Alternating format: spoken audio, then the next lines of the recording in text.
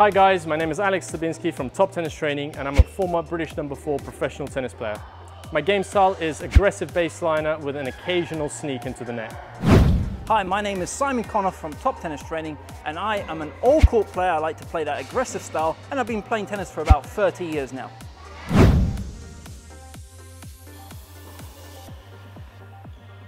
So I've been using the Pure Aero for quite a while now, the last few years.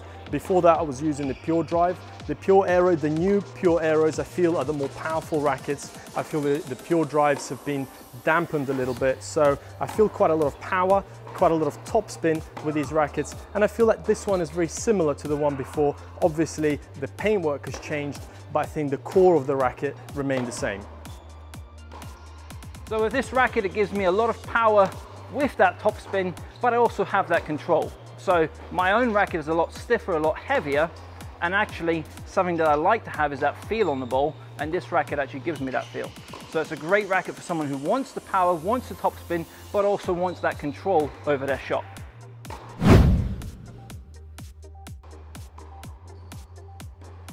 So when volleying, I felt quite a lot of control on my volleys. And again, this could be to do with the fact that this is a synthetic gut string. I had quite a lot of feel. The racket felt a little bit almost deader to me. It felt a little bit more stable, whereas my usual racket was giving me quite a lot of bounce back and not as much feel, but I was getting a little bit more pop out of my shots. And it certainly felt a little bit better on the smash.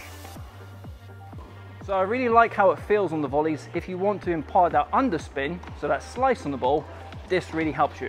Now with some of the older versions, I kind of felt the racket was giving me a lot of power on the volleys, but I lacked that control. With this one, I had that control, but I can then add the power. It felt great on the overhead, gives me that power, gives me that spin, but I also have the accuracy.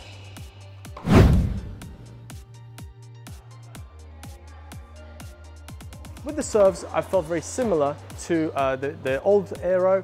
I felt like it gave me quite a lot of power, something that I like. This is quite a powerful racket, but it's also a racket that will give you slice and kick on your serves.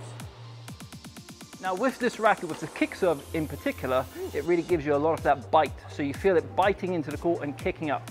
Great for if you're playing on clay courts or on those higher bouncing hard courts. With the power, it also gives you that power, so you feel like you can hit through the court, you can produce that flat serve, but I rely a lot on that slice and on that kick, and this racket gives me that.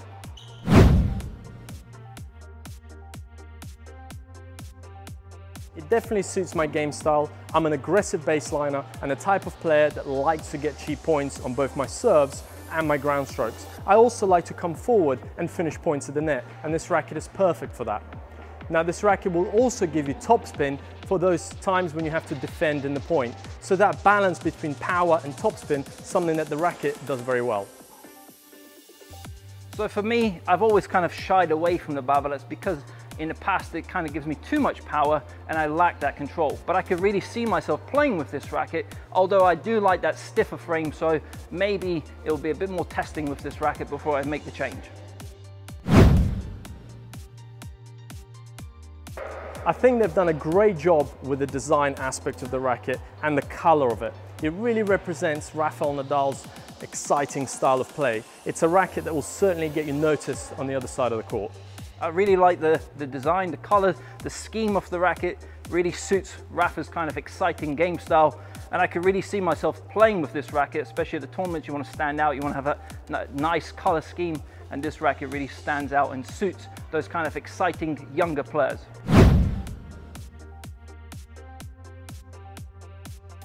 I think so, yes, and I think it's priced competitively with other rackets, and the type of technology they've put into this racket, the amount of power you almost get something extra out of the racket, which is definitely worth the price tag.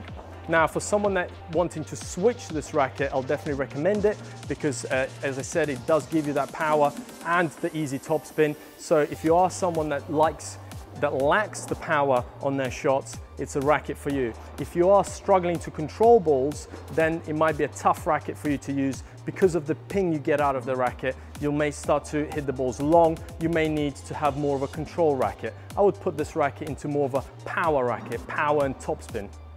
I do. If you're comparing it to the Pure Aero, the normal version, you're paying slightly extra for that extra color scheme. You're paying extra for that limited edition. So I think it really suits someone who wants to stand out from the crowd.